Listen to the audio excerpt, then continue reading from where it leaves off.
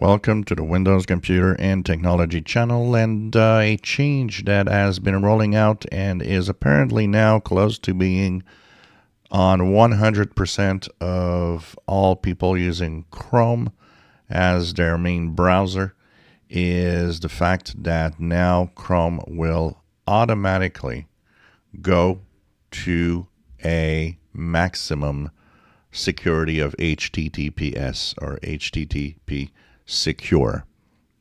What does that mean? So when you go to websites, what happens with Google Chrome is that there are two types of HTTP sites. One is secure and one is unsecure. There are still out there unsecure websites.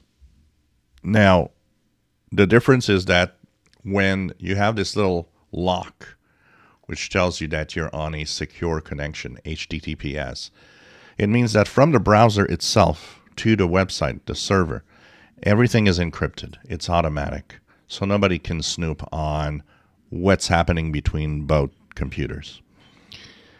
The HTTP without an S is an open connection, means that what is being sent out as no encryption can be detected, can be snooped on by everybody.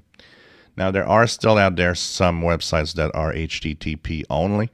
The reason behind this is simple, is that there needs to be sometimes a fee on some websites for upgrading to secure because it needs a certificate. So it's not important on some websites. I got one that I go to that has a listing, a text listing of schedules that I don't care. It's nothing sensitive for me. So I don't care that could be snooped on personally. But where this is important is because sometimes you might have in your favorites, in your bookmarks, a website that you bookmarked a long time ago that brings you to an unsecure version of a website.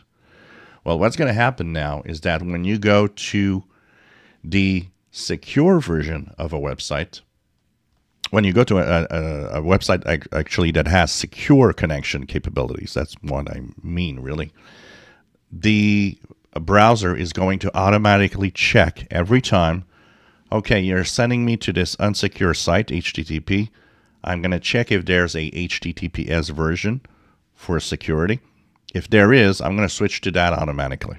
And that's what's happening now. And it's happening, apparently, Google says it's happening now on every browser. They started slowly rolling it out on October 16th, but now it's everywhere. Two things can be changed. One, it doesn't prevent you from going to a website that's not secure. So it's not going to prevent you at all. It's just going to check if there's a secure version of the site, but if there isn't, it's not going to prevent you from going. But also on the server side, any server that has a website and that wants some users to go on a unsecure site for some reason, well, they'll be able to just add a flag that tells Google Chrome, oh, can you just downgrade back to HTTP? It's for some reason it's better here. And the reason behind this is that some unsecure website might have content or do things that secure websites do not. So when you go there, if you go click a certain link, maybe it's going to switch between secure and unsecure. It depends on the website. But, you know, honestly, today, every website should have HTTPS encryption, but there's still a lot of that not happening. But if there is a secure version of any website you visit, Chrome now automatically pushes you to the secure site.